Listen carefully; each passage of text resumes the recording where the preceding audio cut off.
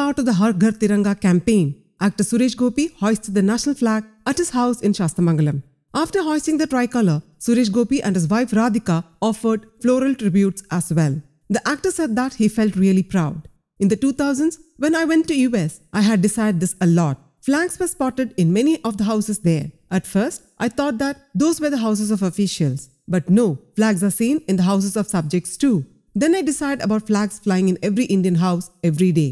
What I had wished then, in my mind, happened today through the Prime Minister's call. The entire nation has started paying emotional tributes to the tricolour. What I envision in my mind are flags flying at homes 365 days, said Suresh Gopi while talking to a private channel.